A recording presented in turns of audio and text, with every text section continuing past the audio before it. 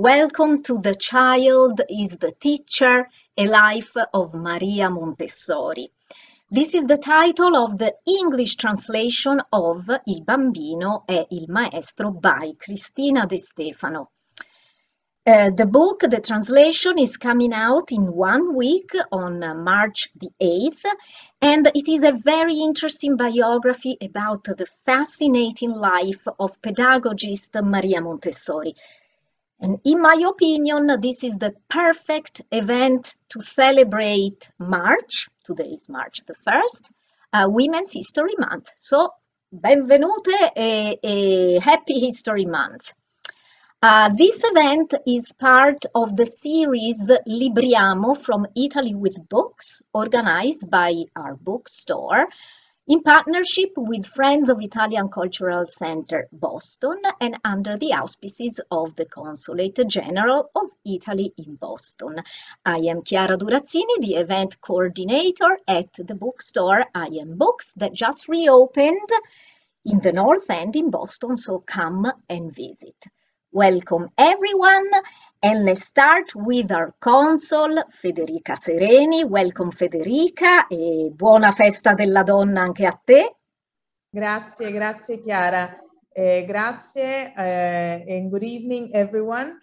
Thank you for inviting me to this very exciting event on the figure of Maria Montessori, a remarkable woman and acclaimed educator for her innovative educational methods of teaching children. As most of you, I'm sure, know, her teachings were focused on the principle that children possessed a natural curiosity, the will to learn. So learning was something that was spontaneous, that was innate, and that was not to be, let's say, pressed on from the outside. It was something that children spontaneously were drawn to.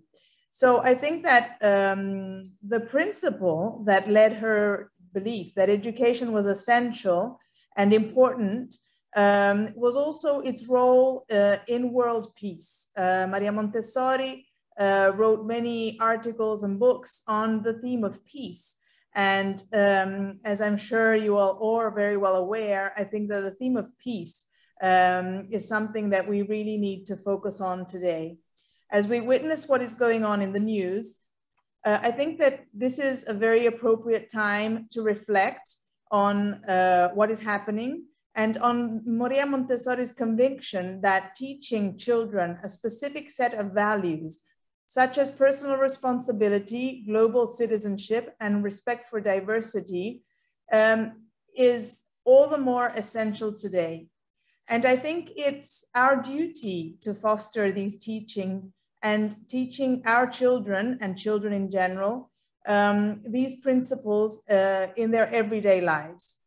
I think, and many think, as all of you know, that education is essential in growing responsible citizens and in fostering peace. And we all want a peaceful world for our children. So I want to greet you all. I'm very happy that this event is taking place. I'm very thrilled that I Am Books is back on track and in operation, and that Chiara is helping, the activities. So I would like to welcome Cristina De Stefano and Gina Maiellaro. And I would like to end with a quote from Maria Montessori. And I will read it in Italian and translate it in English, because I think that we have such a beautiful language that, I would like to read the few words in their original language. Tutti parlano di pace, ma nessuno educa la pace. So everyone talks about peace, but no one educates for peace. Le persone educano la competizione, e questo è l'inizio di qualsiasi guerra. People educate for competition, and this is the beginning of war. Quando educhiamo a cooperare ed essere solidali l'uno con l'altro, quel giorno educheremo per la pace. When we educate to cooperate and be in solidarity with one another, that day we will be educating for peace. And I think that no words express better what we are experiencing today. So thank you. Grazie Chiara, ti cedo la parola. Oh, I'm moved. Really, it's a hard time, and these words are beautiful. So thank you so much, Federica, for telling us and translating it too, and saying it in Italian, which I agree sounded beautiful. So now let me introduce our special guests. We have Cristina De Stefano, and I will briefly read their biographies. Cristina De Stefano is a journalist and writer. She lives and works in Paris, but I think she's now in Italy, if I'm not mistaken, as a literary scout for many publishing houses around the world. Her books, Belinda e il mostro, Vita segreta di Cristina Campo, 2002, and Americane avventurose, 2007, has been translated into French, German, Spanish, and Polish. Her biography, Oriana Fallaci, the journalist, the agitator, the legend, was published by Other Press in 2017. And also we have Professor Gina Maiellaro. She is a teaching professor and coordinator of the Italian program at Northeastern University. Her primary teaching and research areas are Italian language pedagogy or pedagogy, linguistics and history of language. Her academic research explores a second language acquisition with a special focus on language testing and assessment, curriculum development, and intercultural communicative competence. Gina is actively involved with national and local associations, promoting and supporting the teaching of Italian language and cultures in the United States. She's the director of the AATI National Italian Exam, a well-established proficiency-based exam for high school students. She's also currently member of the board of directors of Massachusetts Italian Teachers Association. So welcome, Cristina, and welcome, Gina. And let's start our chatting and conversation about this amazing figure that is Maria Montessori. I must say that I read the book and I was so surprised about what an amazing personality, a strong woman, sometimes a little controversial. My fault, I didn't know much about her, and now I do. So yes, let me now, in fact, share with you some photos that I put together of Maria so that we can, maybe begin to see what she was like. Okay, let me see if I can share.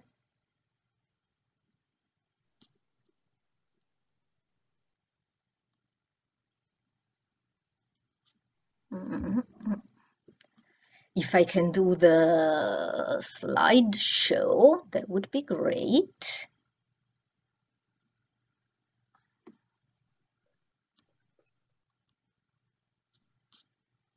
Can you see it? Mm-hmm. You see the slides or you see the...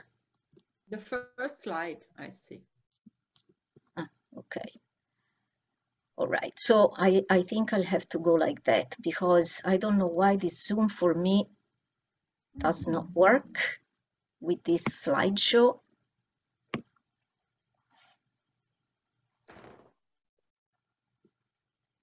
So, and let me also, if I can do it, read another quote because I like this quote very much.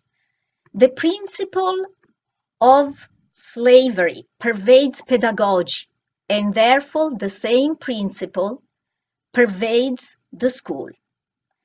I need only give one proof. The stationary desks and chairs. The schools were at first furnished with the long, narrow benches upon which the children were crowded together. Then came science and perfected the bench. The distance between the seat and the desk was calculated with infinite care. The seats were separated so that the children might be separated from his neighbor or her neighbor. These desks are constructed in such a way as to render the child visible in all his immobility. Or, if you wish, repress every moment of the child. And I end with this. If you guys remember the lira, right? We are old enough. Right? All right, so let's talk a little bit about the method Montessori, just to give an introduction about it, and then let's go to the historical figure of Maria. Yeah, is Chiara. I think the citations, the reference that you just made was from I think the first translation of Montessori's treatise on her method, and we chose it because it was very revolutionary. I mean, to talk about slavery and to talk about children being immobile and trying to repress, verbs like, again, you know, in the citations, she uses repression, slavery, immobility, invisibility versus visibility. So this is a quite revolutionary statement, I think, about pedagogy, especially if we think that it was written in 1909 approximately. And so why Montessori? I guess maybe we can start the conversation with Cristina. Why did Montessori why she didn't like the stationary desks? What does the stationary desk stand for in her view? And so I found that as a starting point to explore her pedagogy. What do you think, Cristina? But Montessori very early said that a child has to move to learn. And that seems normal today, but at that time was very new. Neuroscience today confirmed this. So Maria Montessori was very clear on this. She was always saying that the child is born to learn, and the only thing that the adult have to do is to try to avoid to interfere with his own process of learning. Which doesn't mean that the adult is useless in the process, but the adult has to do something very difficult for an adult: stay calm, stay silent, and respect the child. Because sometimes for Maria Montessori, you interfere even when you want to help, or you want to encourage, or you want to say bravo. This is bad for her, because she said if you enter the process of learning, you interrupt something very, very special which is going on in the mind. And talking about desk, of course, she was I was listening to this quote, and I was thinking that that's why Maria Montessori was a very difficult person for her time, because she didn't want to reform the school. She wanted to destroy the school and start from scratch. She was not a reformer. She was very radical, too radical for her time, and probably also for today. And that's why it was difficult for her to be heard. She was convinced that we have to change from the basis the school. And for example, she was saying that school is a place thought by adults, for a teacher to talk, and it's not a place thought for the children. Of course, 1.5 centuries has passed since that time, so luckily a lot of things have changed, and school is more, let's say, prepared for the children. And so we have to think that when she was talking in another time, when school was really a kind of a prison for a child. Today, everything has changed, but still, I think she's still very radical, because her idea, I always use this image, it's not the Montessori, it's me, but I think that for Maria Montessori, the child is like a a different creature, like a wild animal compared to a man. So you have the choice between having a traditional school, which is a kind of a zoo. You put this wild animal in a cage. The cage can be big, can be nice, but it's still a cage to control the child. Or you can try to have a safari where the child move and learn in freedom, not in captivity, and the adults drive little cars around the lion and, you know, the giraffes without interfering. So I think this is the difference, learn in captivity or learn in a situation of freedom. Yeah, so freedom is important, but sometimes, Cristina, when people freedom, sometimes I think in throughout the years and still today, sometimes people might think of Montessori's method as the method of freedom, and probably over the years this has also raised some misunderstandings for what she really meant by freedom. Do you want to elaborate a little bit in the sense it's freedom but not completely freedom, right? Absolutely.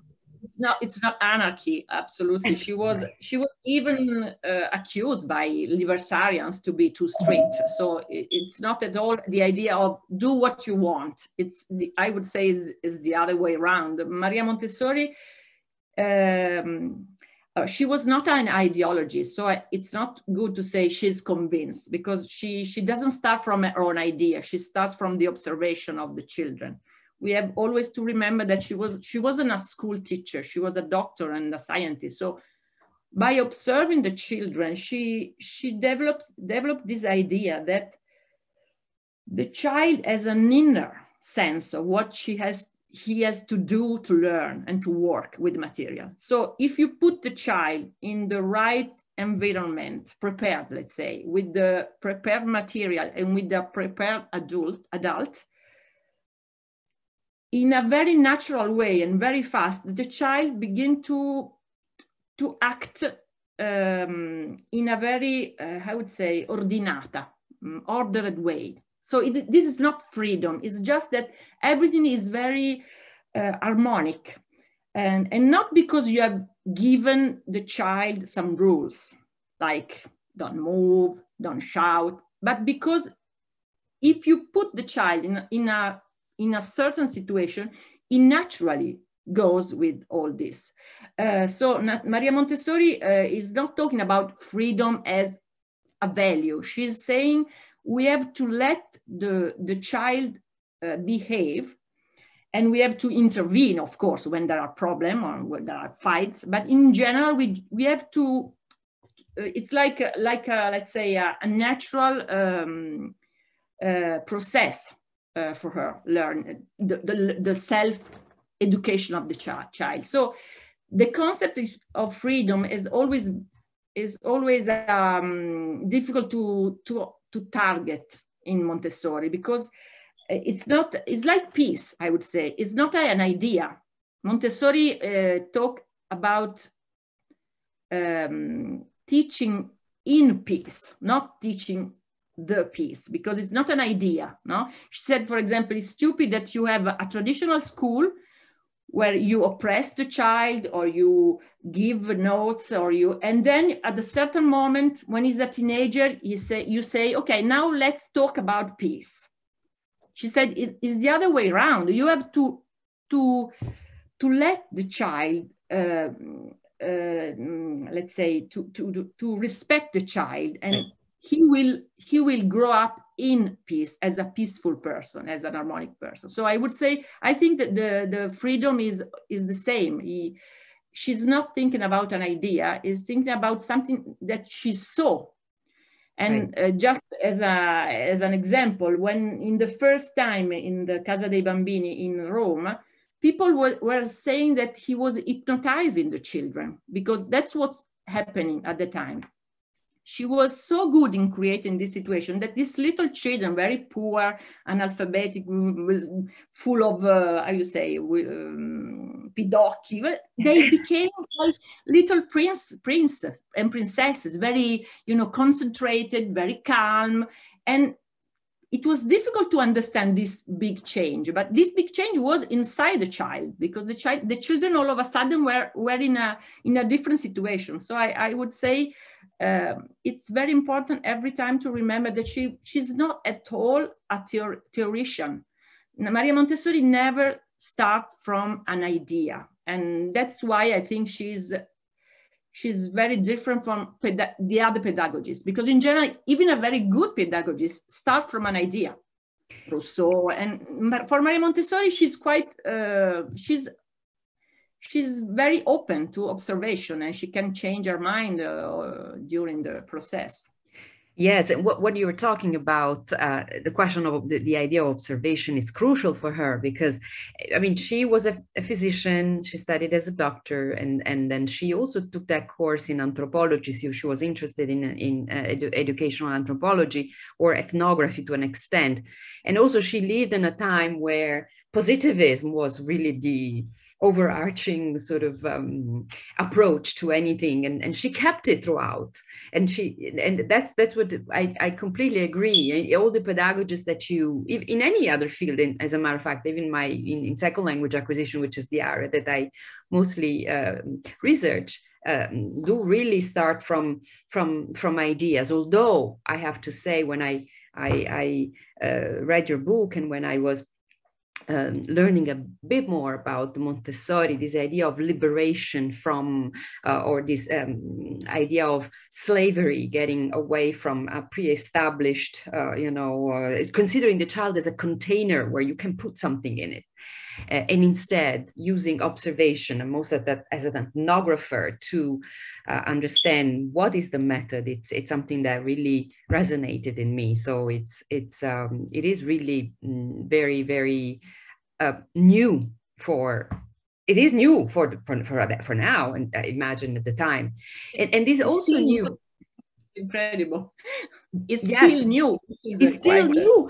For example, the area when I find it extremely still new, it's the error correction, right? So the children this is interesting, because in my field, for example, probably about 20 years ago or so, maybe a little bit more, the idea of correcting students when they learn a second language was considered something that wasn't positive. That is to say, yeah, you can correct, but the students are not going to learn. So it started a whole trend of different approaches on how you deal with error with students. And when I was reading Montessori, I'm like, whoa, Montessori was already essentially saying something like that. Do you agree, or about errors and? Yeah, errors. Sorry, I was looking at the chat. Now, error is one of example of when Maria Montessori being quite revolutionary for a time, because she was very clear on this. She was saying, she said that we don't have to be afraid of error, because error is a way of understanding. No, it's truth. If you didn't understand something and you make a mistake, you realize this. So for the child doesn't have to be afraid of making a mistake, and that's why the material of Maria Montessori, the pedagogical material, as he said, is self-correcting. The child gets by himself that he's doing wrong and correct himself. And I think this is very deep, because I think creative people are people that they are not afraid of making mistake. If you don't make mistake, you don't change things. And so especially today, with a world which is very challenging, with the climate change, with the metaversus, I think we need creative people. We need the new adults to be creative people. So I don't want to, to make a sermon. Of course, the normal school is great, but if you give this message to a little child that you can explore with your inner power, and that you can make a mistake, and that's not bad, because you will find a way. Probably you will let's say, you will encourage creativity to stay with him, because, you know, Pablo Picasso said famously, every child is an artist. The problem is to stay, to remain an artist when you grow up, and which is completely true. No, every child is a surprise all the time. So a Montessori approach can let's say keep this creativity process in the adult. That's the idea. So that's why the mistake is absolutely central in our pedagogy. Is not at all a problem. No, it's not. And it looks like in some schools, it is still. At some, you know, most of teachers look for the mistake and they track points, and mistake is, but for Montessori wasn't as it is not, as we discovered in second language acquisition. It is a way through which you rewire your brain, and that's the only way you can learn, as a matter of fact. So that is one fantastic similitude that I found. Well, it's interesting because the book starts with little Maria as a young girl that goes to school, and she's terrible, right? She can't stand it. She can't stand it. She gets bad grades, and so let's say that she has the first encounter with school, with the school system as it was in the late 1800s, pretty bad. So I was surprised about that already. So let's talk a little bit about this amazing figure that is Maria Montessori, because her biography, her life is pretty complicated, pretty convoluted. Tell us a little bit about her and her. Let's start from the childhood, where she was born and what her childhood was like. Yeah, the first thing we have to keep in mind is that she was born in 1870. She was born in the Victorian time. She was really a woman of another time. And it's difficult to understand today what was like to be born at that time. She was born in, let's say, a middle-class family.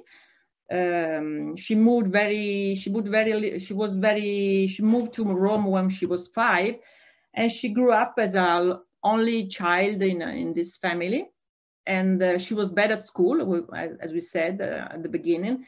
And she was quite strong-minded, because she was one of the few women at the time to go to university and to become a doctor, which was quite rare at the time.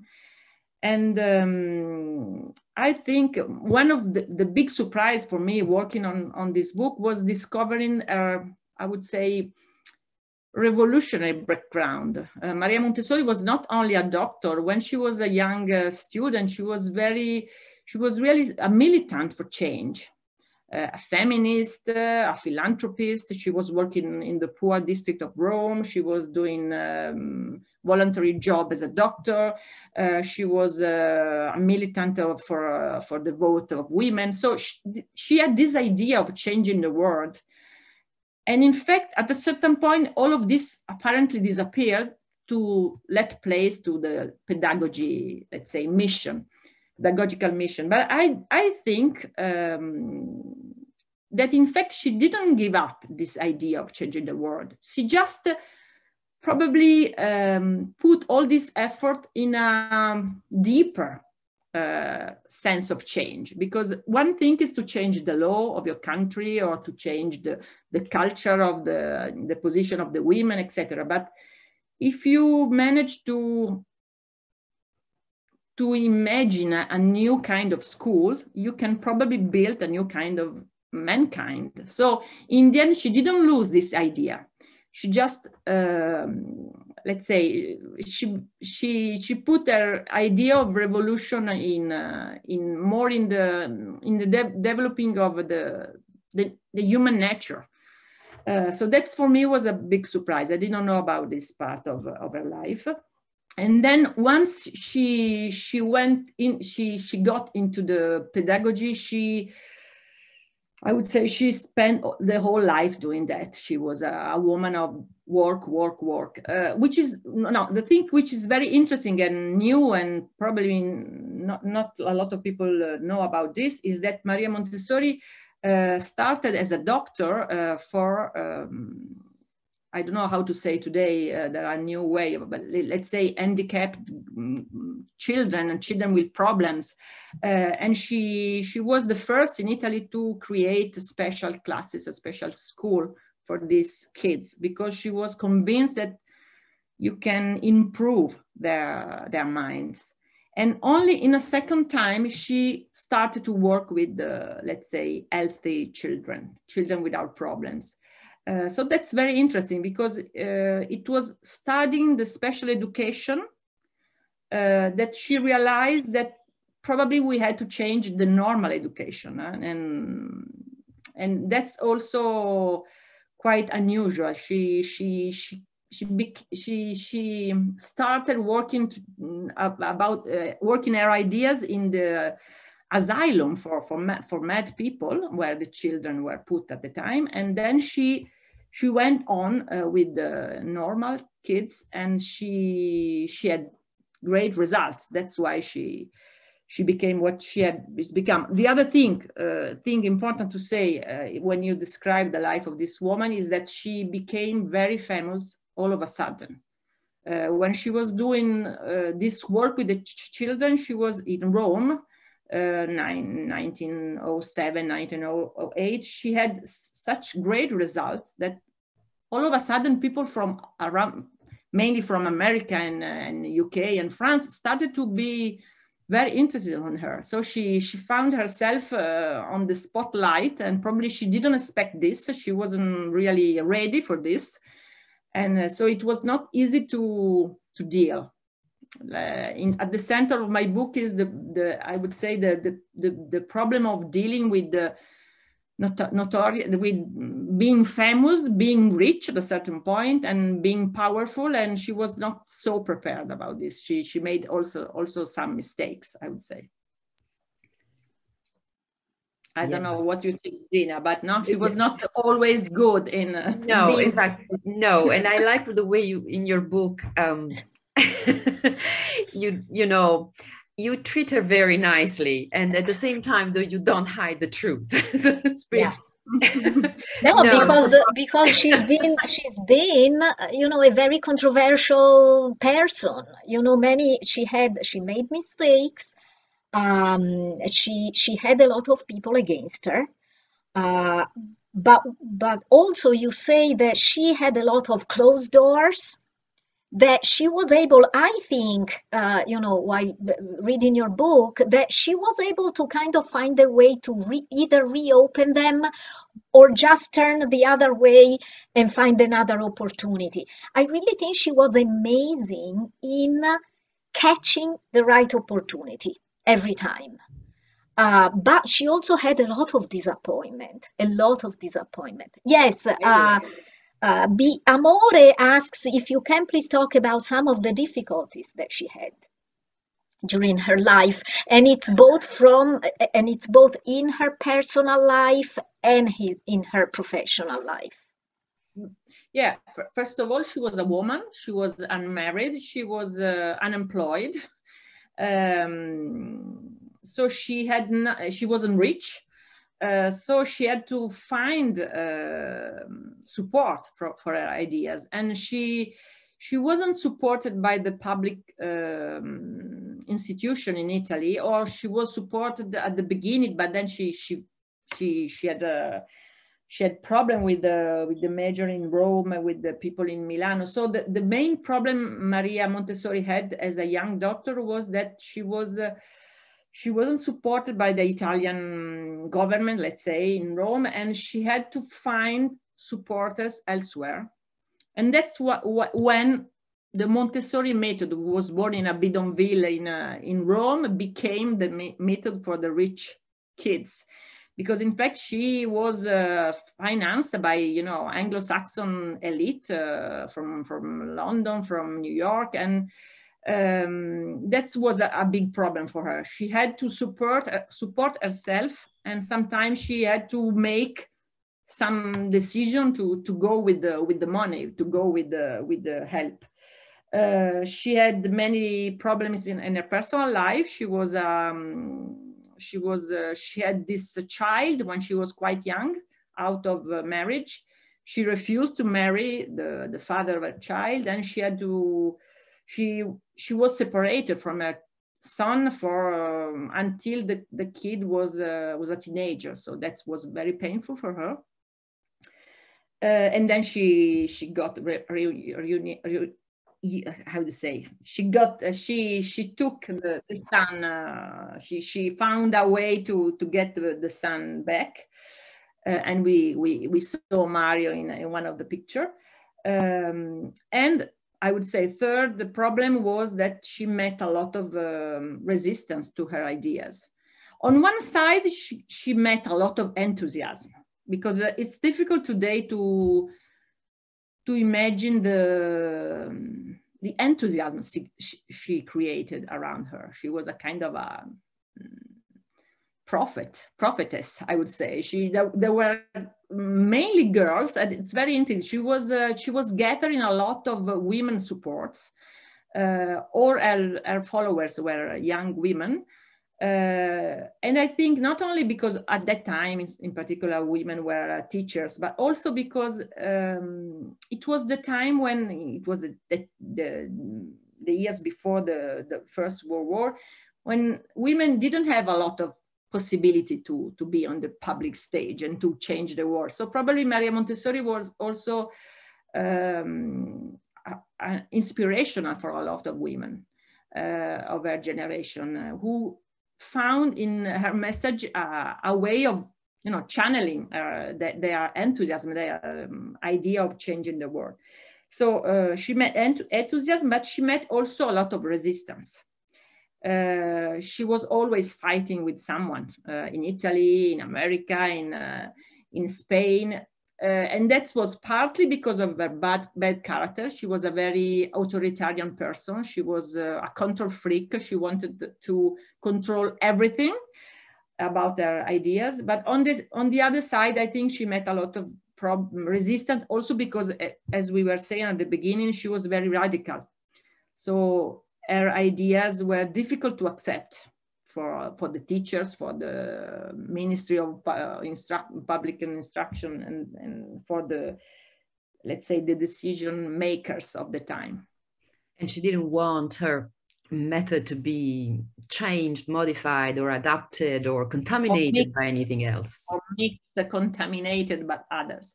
That's probably the thing I reproach her most. Mm-hmm, I agree.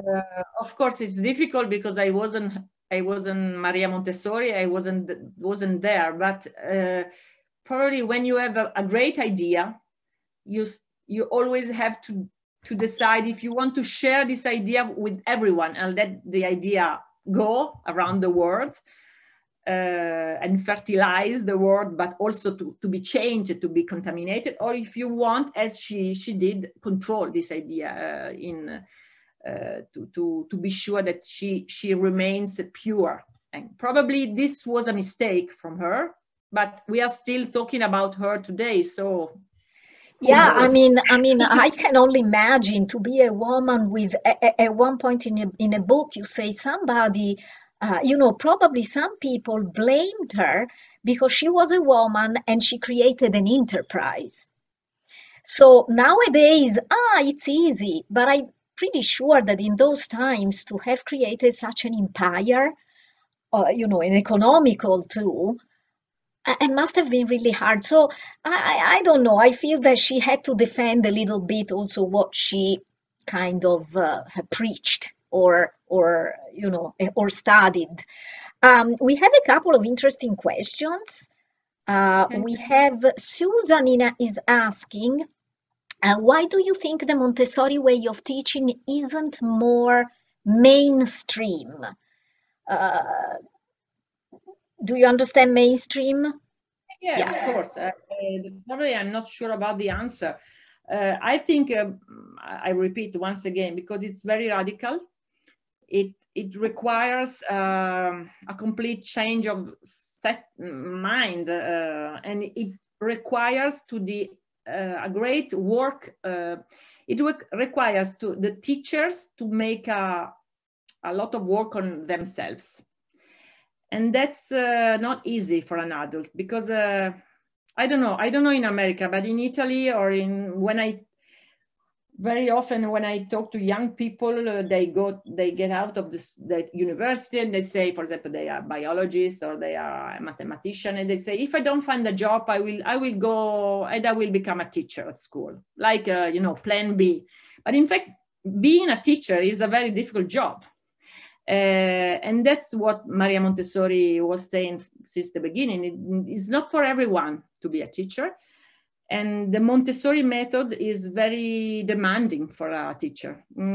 It's not enough to have the material. It's not enough to have the class. You have to change a little bit the way you are as an adult. So that's probably I think the main difficulty. And the other problem is that Maria Montessori is not a theoretician. I was a theorist.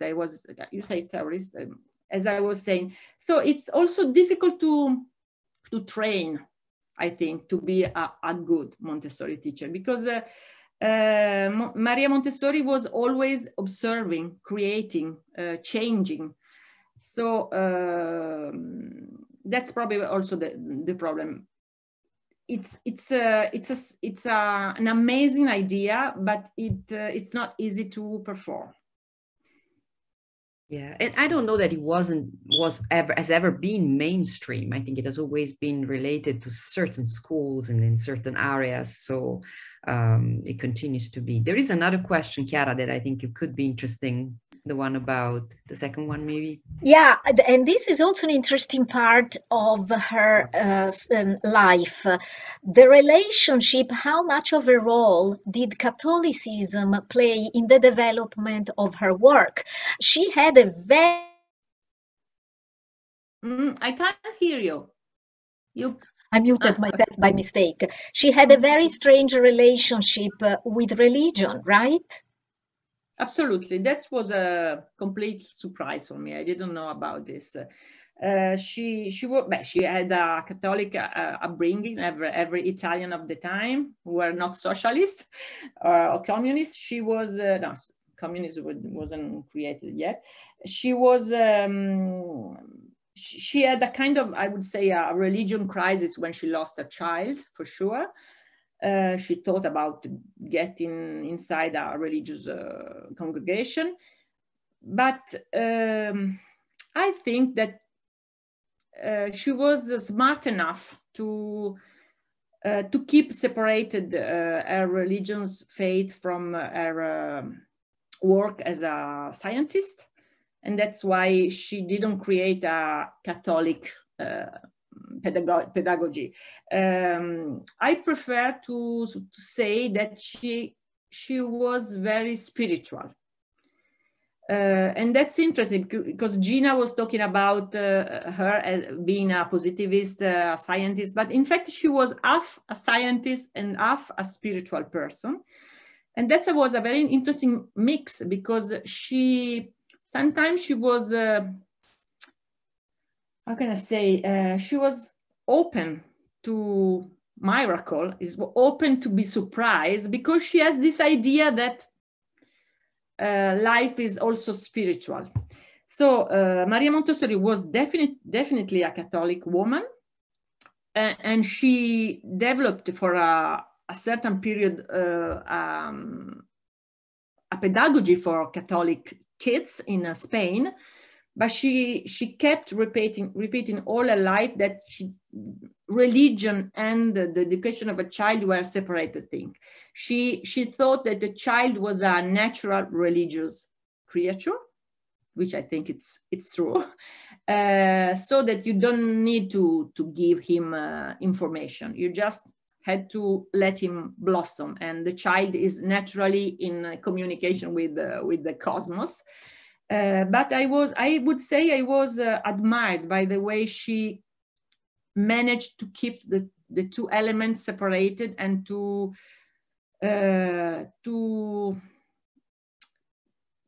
to have this method that spread around the world, in India, in Japan, without difference, without problem with other religion and other culture. And she was, in fact,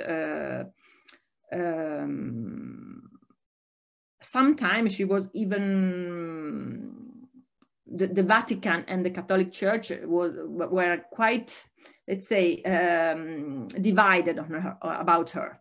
She had some support, but she had also some problem because she was a free mind, free spirit. She couldn't, you know, stay in a box. But yes, for me, it was a big surprise to discover the spiritual side of Maria Montessori. That's quite, I think that's something that the Montessori family and movement tend to a little bit to put aside. Right. Almost that could be a sin, I would say, today, now in a more secular society. But we have also to understand we are talking about another time. So that's I don't see why we have to hide this. I agree. And yes, that's true. The church actually had this, I was reading in your book, they had, you know, they didn't necessarily like her method precisely because she talks about this freedom, this idea. Well, the church, especially at the time, was pretty, you know, discipline, rules and so forth. So a quite interesting relationship with the religion. It was mostly personal, I should say. Chiara, do you want to ask more questions? We have so many questions. I'm very happy that the attendees are kind of curious about her and about our author, Cristina, here. So, you know, let me see. John is asking, Cristina, I wonder if you came across anything that might show that her contemporary Pierre de Chardin had any influence on each other. They both were scientists, keen observers, interested in cosmic education and peace. They both experienced censura, for the work they did. I wonder if their paths ever crossed. Sorry, I was looking at the chat, but there is another question and ask. Yeah, the question and answer, le domande.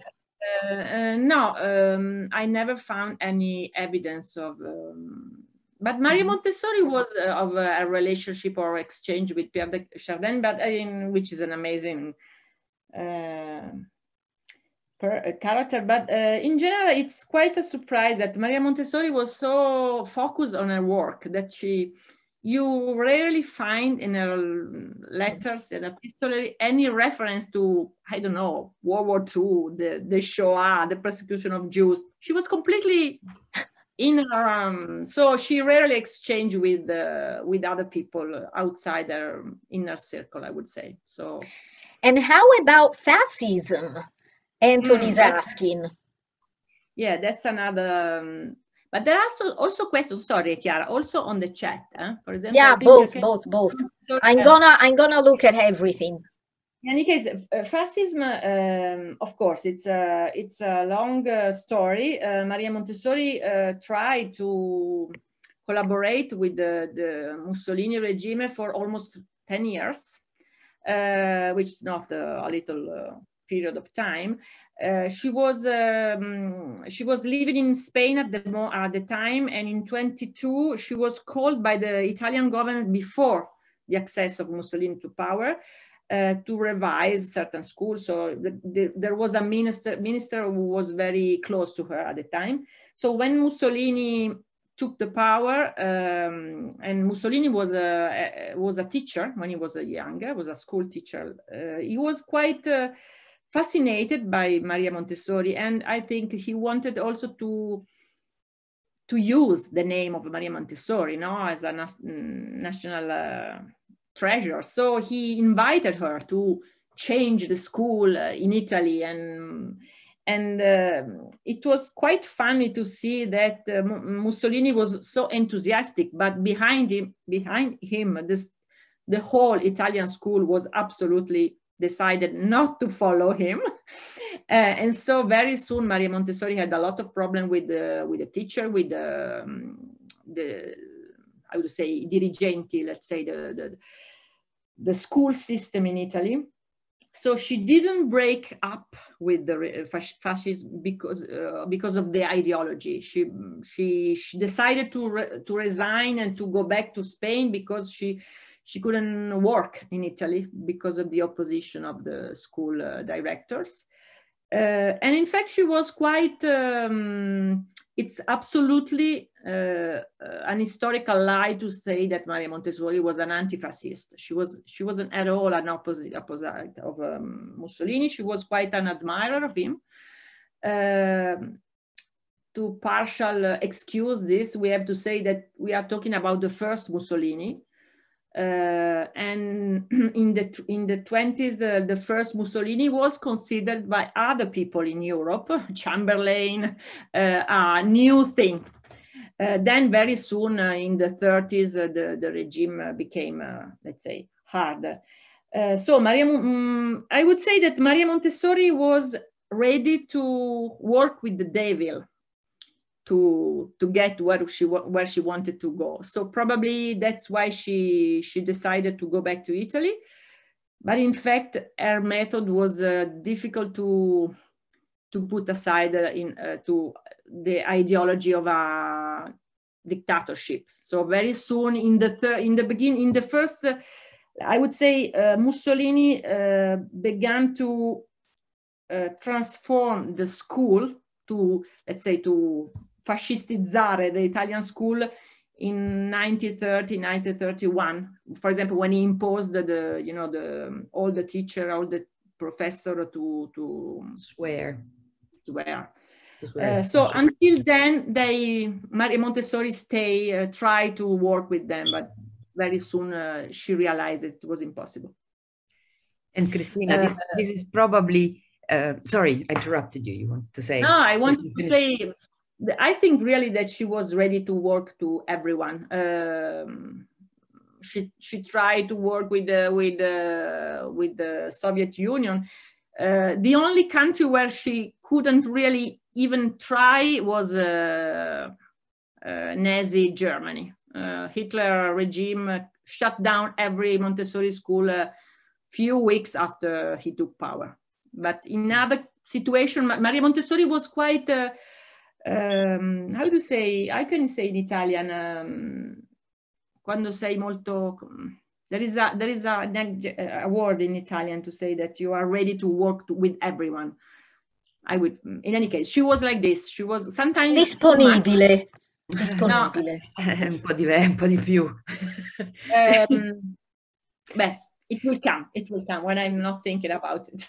Opportunista, ci suggeriscono, opportunista. Opportunista, esatto. Grazie, Michelle. Well, and this could be probably one of the reasons why in Italy, or maybe for some pedagogists in Italy, or this is like a stain on her. I'm thinking about people like Rodari or some other who came a little later, obviously quite later actually, than Montessori, who and certain pedagogists in Italy who condemned her for being having a method that is too individualized, too individualistic, versus something that could be more collective, for example, and therefore also her support for fascism could be, because we had this question with Chiara, that is to say, and that I think it links with another questions I saw in the chat, that is why there are 3,000 schools in the United States of Montessori, and there are just 137 officially registered Montessori schools in Italy. Right? I guess. Cristina, I don't know why. I don't know why Italy didn't follow Maria Montessori.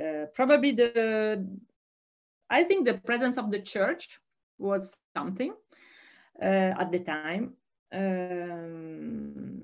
Probably also I think that there was something in America that met her spirit. I don't know, I'm not an expert of America, but probably this idea of freedom, this idea of being the master of your own life, that's very American. So, and that was not very Italian at the time. Italy I was really surprised when I was working on this book to discover my own country 100 years from now. It was another country. It was a very come si dice, un po' arretrato. I don't know how to say. So for Maria Montessori was not an easy place to talk. And in fact, it's interesting that the institution that followed her more in Italy was the l'Umanitaria in Milano, let's say la punta of del socialismo, the Italian socialism. But for the rest of Italy, for the common culture, her ideas were too much, I would say, I think. But I don't know. I don't have the answer to this question. I don't know. She was not a prophet in her own country, that's for sure. Now, we have a lot of questions and we don't have time to answer them all, and comments too, but and in fact, and in fact, get all these answers. Yes. There are also some very interesting comments. Michael Rosanova is, he said that he was a head of school of an American Montessori Society school for 20 years. Wow. I can attest that mixing Montessori ideas with non-Montessori ideas is a disaster which undermines Montessori's ideals and also leads to teacher burnout. This is interesting, right? Absolutely. No, but I'm not judging Maria Montessori. And she was saying the same thing that Michael says, that she was saying that it doesn't work if you mix up. Probably I respect, I think she was a genius, so probably she was right. But I would say that in this attempt to protect everything, probably she missed some opportunity to spread more the ideal, but probably there is something true in what Michael is saying. No, it's very interesting, Deborah, about teaching math. I'm not at all an expert, but I just wanted to say that during my research, I made a training on the material in Bergamo because I wanted to understand each set of the material. And I was absolutely blown away by the mathematical material of Maria. She really creates something super interesting, and that's her own creation. It was not based on the French master of her, because she was able to, I can't explain it in English, but she created this system of the little pearls that express the how to say, Gina, le decine, tens. The tens, yes. Tens. Mm-hmm. And the amazing thing that the child can touch the numbers and can manipulate them and can, for example, can have in his own hands the idea of, how do you say, elevare a potenza? Elevation. When you, nobody can say this, even the for me, maybe someone from the audience. when you do 10 for 10, which 100 multiply, and the power. Thank you, audience. I had all 10 and 9. I was very high. I had very high grade at school. I was the typical very good student, and today I'm a 0 with math. I'm really a mathematical idiot. So when I saw this material, I said to myself, why I didn't have this when I was a kid of 3 or 4? Because I think that the mathematical material of Maria Montessori is absolutely brilliant. It's superlative. Probably you get this concept for life, I would say. Really, I was impressed. I read somewhere that she essentially was going back to this idea of mathematics through geometry. So through a conceptual, not through a conceptual, that is very typical of her way of thinking, conceptual process, but through a manual one. So the children, so geometry, which has shapes and images, it's the best way to introduce children to math or something like that. I'm not an expert, obviously, as you can see. In any case, she also always talking about being practical No, right. she wants to. She doesn't start from the abstraction, but she starts from practical, and that's why when I saw this material, I was really impressed. I think she, in that case, she had something. She really was able to, yes, to concretize a concept. I don't know if you can say this. Yes. And so it's very interesting. And another, I saw another question about high school. I'm not an expert, but when I was in Holland, because I went a lot of time in Holland visiting the archive, I visited one, not high school, but just before the college in French. From 11 to 13. Middle school. And I was really impressed because maternal school, okay, kids are very special creatures, but when you see pre-teens, teenager, 11, 12, working in silence all around the place, in group or alone. I was visiting. Let's say experiences what she was saying, that the problem of school is the concept of attention. How can I get the attention of a kid? And she say you can't have the attention of a kid. Only the kid can create his own attention if he has a desire to learn. So in that school in Amsterdam, I really saw this. This teenager were working because they had a desire to understand it. They were very happy to do that. There was nobody saying, keep calm, listen to me, because there was something coming from inside. So for me, it was a great experience to watch this, to be honest. That's where probably, as Michael wrote, you can have a 13 years old and put him in a Montessori class. You have to work on a kid since he's very little, probably, to get there. Very sweetly, Victoria wrote, her method helped my sons find their love of math and are both engineers now. Oh, that's sweet. I want to conclude this amazing, because we could go on for hours talking about Maria Montessori, right? You know, and but I would like to know about you, Cristina. How did you research? Because this is a very thorough script, a very thorough study of Maria Montessori. I think you used different sources. So how did you research, and also why did you decide to write a biography about Maria Montessori?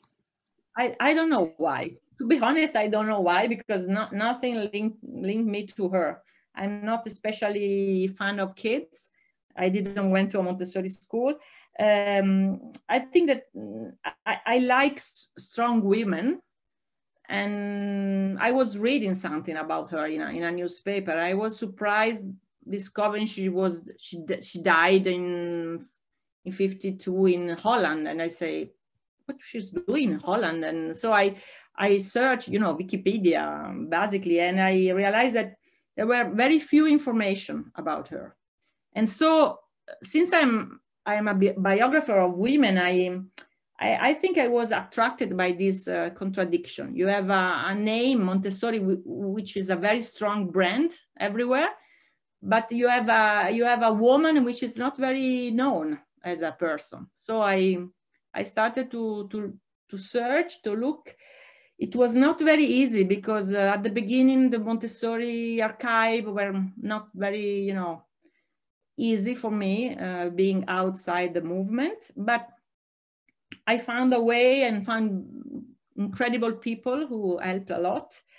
And also I had a nice surprise to see that if you look for material on her, there are a lot of unedited material. I discovered really a lot of letters, archives in Italy, in Spain. So in the end, it was not easy to research on her.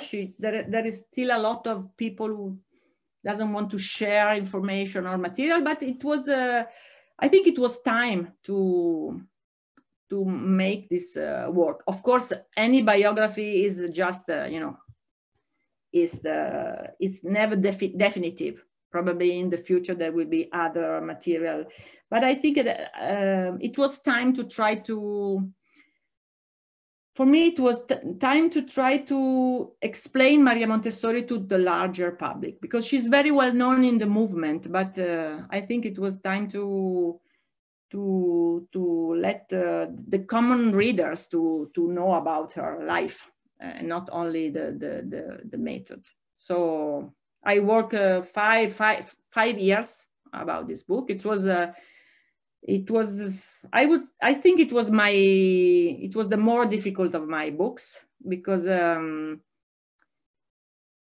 she's always talking about her job, her work. She was obsessed by, she was a workaholic. So I was very worried about the final result. I was worried about writing a very boring book. And that's why I try to do very short chapters. I try to, because I knew that she was a very serious woman, very focused on her. And so I remember that my main, I was worried about, I was worried about how can explain to people that she was such a complex figure.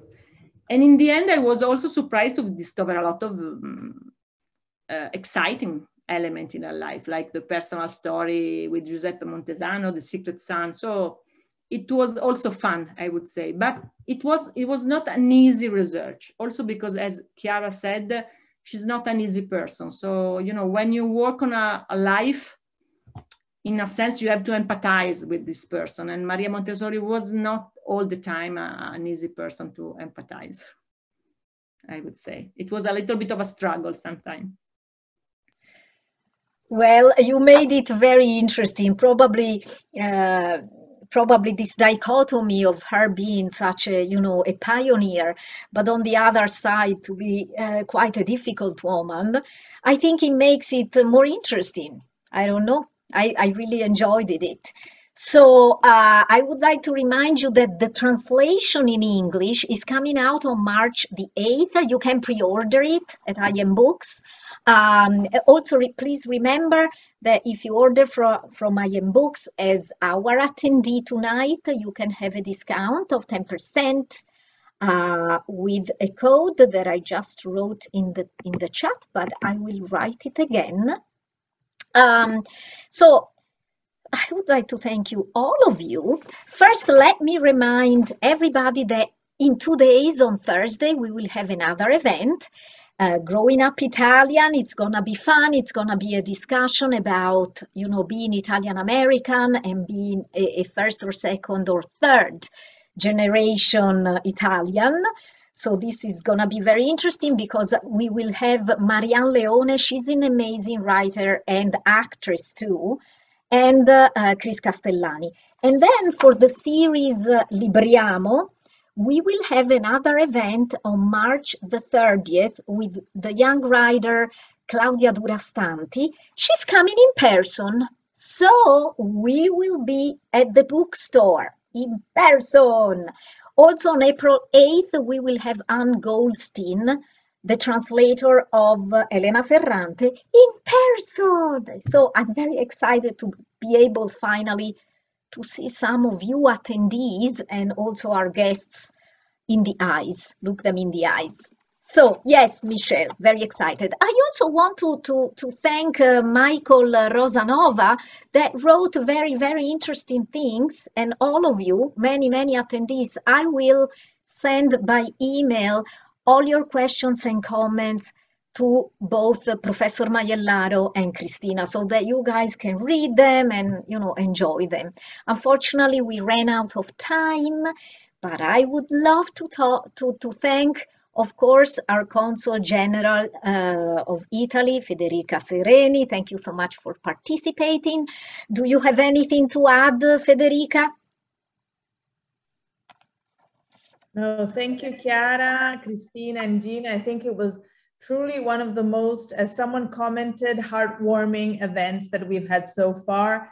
Very interesting, fascinating. I'm a mother myself, and it's very, very interesting to hear all that you discussed about Maria Montessori. And also, I'm a big fan of powerful women, and we have a very talented panel here today. Thank you. Oh, thank you. Thank you so much, Consul.